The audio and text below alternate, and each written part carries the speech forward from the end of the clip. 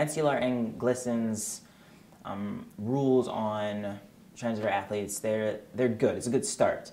However, I don't agree with having someone like me, a F to M, female to male, taking hormones and now immediately having to play with the men's team and not being able to play on the women's team. That doesn't make sense to me, because when I started hormones, I didn't all of a sudden have all these huge muscles and have the ability to jump 8 feet high. Like that, I was still the same person. I didn't notice physical changes until 8 months in.